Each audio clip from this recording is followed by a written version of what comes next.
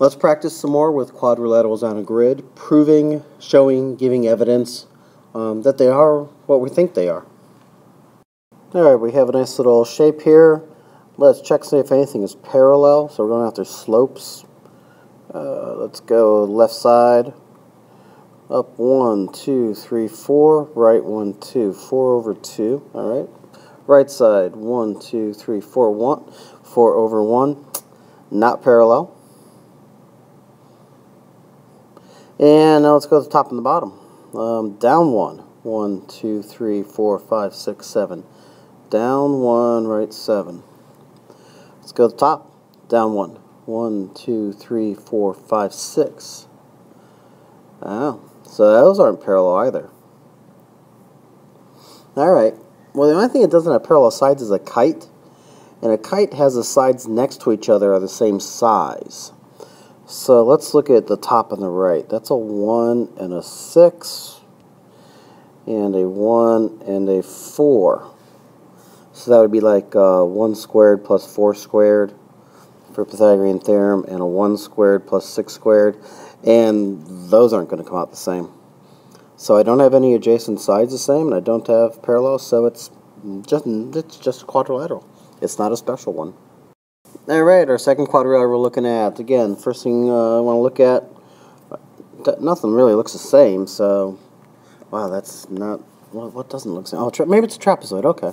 So let's look at slopes, right and left.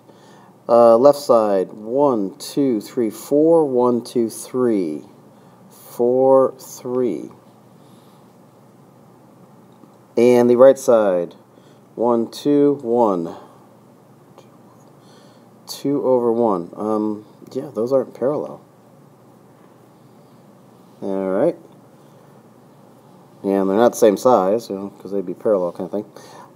Maybe the bottom and the top, yeah, they don't look it, but let's, just prove it. 1, 2, 3. 1, 2, 3, 4, 5.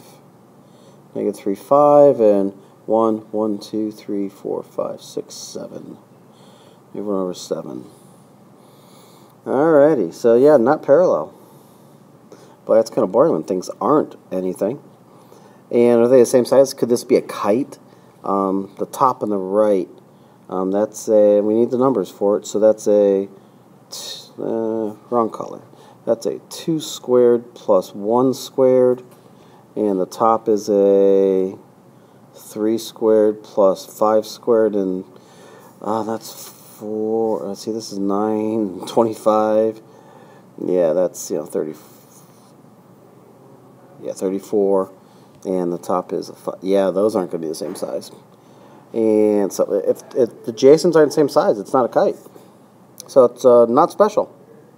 We got this shape here, it actually looks like something, we think it's a rhombus, right? Alright, so let's prove, we got parallel sides. So let's go this D to F, this top left thing. 1, 2, 3, 1, 2. Slope of 3, 2. So let's go to G to E, the bottom right side. 1, 2, 3, 1, 2. Awesome, those are parallel. Now let's check out the other sides. D to G. 1, 2, 3, 1, 2. Negative 3 over 2. And F, 1, 2, 3, 1, 2. Negative 3, 2. Parallel. Excellent. So it's a parallelogram. We've got to prove they're the same size. So let's prove they're all the same size. So the red ones are 3 squared plus 2 squared equals C squared. 9, 4. So that's going to be a 13 on that side. My orange sides are negative 3 squared plus 2 squared. Well, negative 3 squared is negative 3 times negative 3, which is, 9. And plus 4, so 13. So the parallel sides and the 13 matched with the 13 get that it's a rhombus. Same congruent sides. We got another shape here. Not a parallelogram. Kite, trapezoid. Well, let's see. Let's get our slope. Let's get our numbers here. Top left, we're going 1, 2, 1, 2, 3. bottom right is going to be a 1, 2, 1, 2. And so definitely not parallel there. So it's not a parallelogram. Other sides, we got a 1, 2, 1, 2, down 2, right 2, and a 1, 2, 1, 2, 3, down 2, right 3.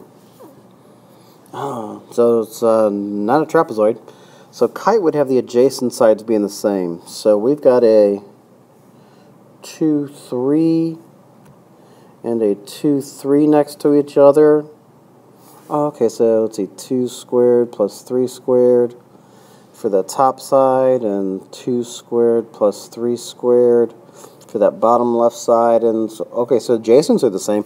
Let's make sure the other adjacents are the same also. 2, 2, 2, 2. Yeah, we're going to have a 2 squared plus 2 squared, and a 2 squared plus 2 squared. So adjacents are congruent. So that makes this a kite.